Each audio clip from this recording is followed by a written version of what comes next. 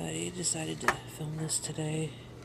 It's kind of a dreary day out, but what I'm doing here is taking hamburger buns that we don't need anymore or can't use. They're fine, it's just, they're not moldy or anything. They're totally fine. And I will cut them up in pieces, and what I'm going to do is cook them. And these are just, pieces of it, small. And what I'm going to do is put some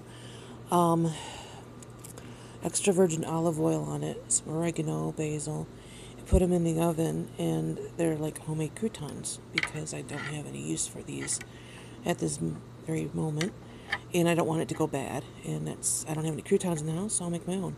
So I thought I'd show what I'm thought about doing. I sometimes do this on occasion, especially when things are really hard to get at this point.